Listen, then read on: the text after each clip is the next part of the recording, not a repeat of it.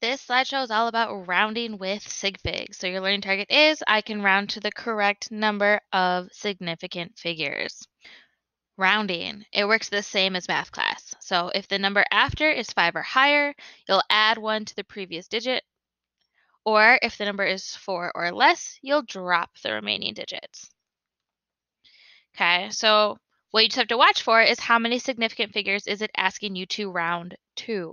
So we have the number 2.314678. The number in parentheses is telling us how many significant figures should be in our answer. So we're going to take a look at the first 4 digits then, 2.314. So the number that we need to consider is the number after, so our fifth number. Is 6, 5, or higher? Yes, right? Which means we are going to drop our last digits and add 1 to our last digit for a final answer of 2.315. If we have the number 87.32 and we want to go to 3 sig figs, again, we're going to look at the first 3. Those are the 3 places I'm going to keep. I'm going to consider the number afterwards. Is it 5 or higher? It is not. So we're just going to drop it and we get 87.3. 894, and we want to have 2 sig figs. So again, I want to keep the first 2 places. I'm going to consider the number afterwards. Is it 5 or higher? It is not. All right, so how then do I go about having only 2 sig figs? Right, I can't just drop this number because if I drop it, that gives me 89. Is 89 the same thing as 894? No. So we will replace the 4 with a 0, so 890. Because remember that zeros at the end of a number with no decimal are not significant. So this 0 right here is a placeholder. Again, why? Because 89 is not the same thing as 800. What about 1,234? And we only want to have 2 sig figs. So again, remember I want to keep the places of the 1 and the 2, so I'm going to consider the 3. Is the 3 5 or higher? It is not. Okay, so this is similar to the last example.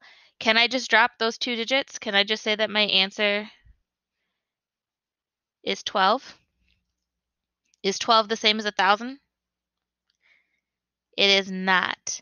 So we're going to replace the 3 and the 4 with placeholders. Again, they are not significant because there is no decimal in the number. What about 5.99? And we want to have 2 sig figs. So the places that I want are the 5 and the first 9. So I need to consider the second 9. Is it 5 or higher? That is a yes. So remember, we're going to drop it, but we add 1 to the front. So what happens if you add a 1 to a 9? Right? Carries over. So it's 6.0. 89.7, and you want 1 sig fig. So remember here, the only place we care about is just the 8. So we need to consider the 9. Is the 9 5 or higher?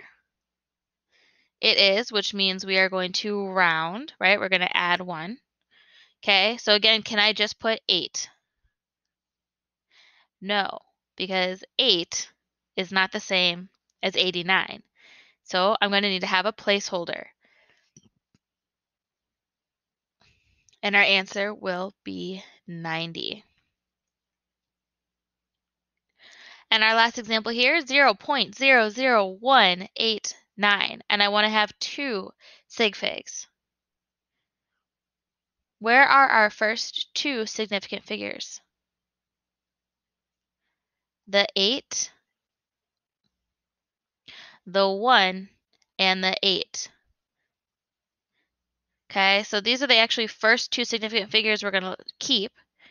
And we're going to consider the 9. Is the 9 5 or higher? Yes, that means we're going to add 1 here. So in my answer, it's going to be 0.0019. So why did I keep these zeros here? Because what are they? They are placeholders, right? Because 0.0019 is very different than saying 19. All right, so you're going to get some practice with this on Schoology.